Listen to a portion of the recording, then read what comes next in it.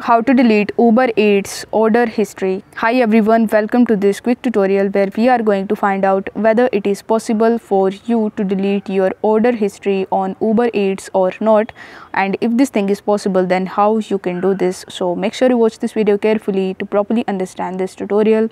First of all, you need to launch your Uber Eats application, and after that you just have to log in into your account.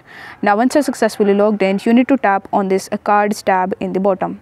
In the cards tab, you are going to see the orders button in the top right hand corner of the screen. So simply need to click on orders, and here you are going to see all of the orders that you have made previously.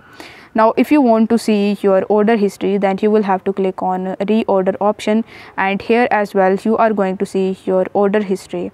So you just have to select the order history that you want to delete, but unfortunately you will not be able to see any option that would allow you to delete your order history in your Uber Eats application.